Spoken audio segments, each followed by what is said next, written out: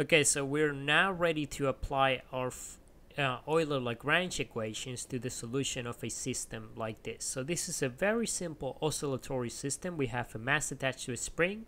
We're going to assume a very smooth surface, so there's no friction forces, no air resistance, no air drag, nothing that is damping the oscillations, and there are no external forces driving the system. So essentially we're just starting off at some displacement x, and then we're just letting that vibrate freely. So you can imagine that this would give us a sinusoidal kind of motion, or a simple harmonic motion.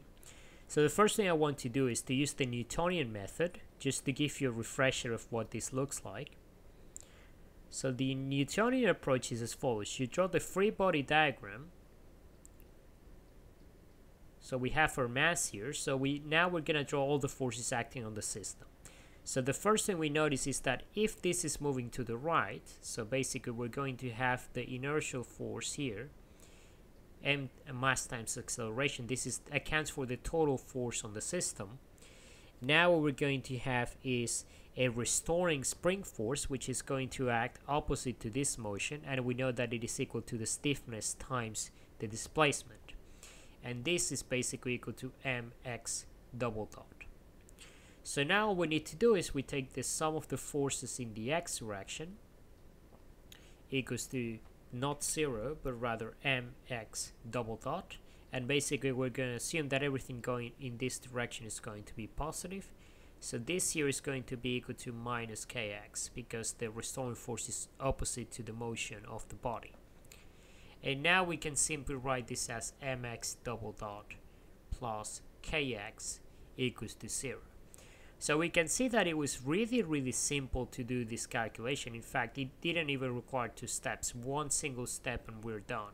So why would we need any other formulation? Well, there are certain problems that can become quite complicated to analyze using Newtonian mechanics, particularly multi-body systems. So what we're going to do instead is try to develop a better approach that is more general and can be used for a lot of more intricate situations. So now we're going to take the Lagrangian approach.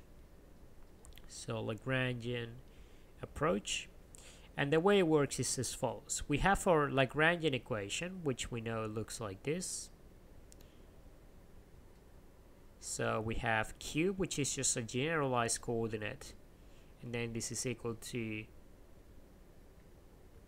okay, and we know that the Lagrangian itself is a quantity associated with the energy, so we have kinetic energy and potential energy. So now what we need to do is we need to establish, well, we know the kinetic energy is just going to be half of mv squared, and the velocity is just the first derivative of displacement, so mx dot squared, like that. And now for v, we're going to have the following. We have the potential energy of a spring,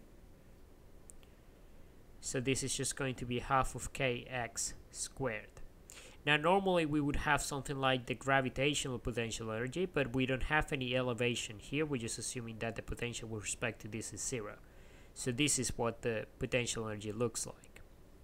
So now what we're going to do is we're going to put this into the equation. So we're essentially just going to do this because we only have one coordinate here. Then all we need to do is we just put it together and differentiate with respect to x. Of course we have x, and then we have the velocity. So first of all, let's write the full Lagrangian, which is going to be half of mx dot squared minus half of kx squared. Alright, so now what we're going to do is differentiate it. So the first differentiation is going to be with respect to x. So notice that velocity and position or displacement are treated as separate variables. So here we have velocity, but we're differentiating with respect to displacement, so this becomes 0. And then here we just differentiate this, so this becomes minus kx. So essentially this quantity here is just minus kx. And now for our second quantity, we need to find out what this is first. So we're going to differentiate the Lagrangian with respect to the velocity.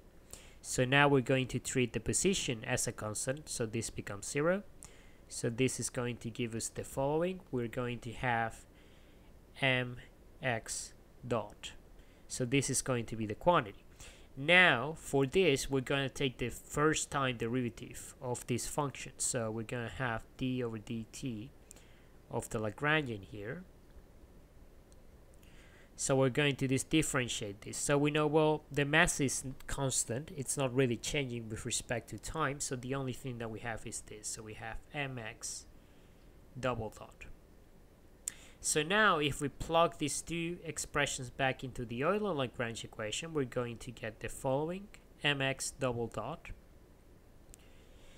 equals to minus kx, and then this is going to give us exactly the same thing we got using Newton's method, which is mx double dot plus kx equals to 0.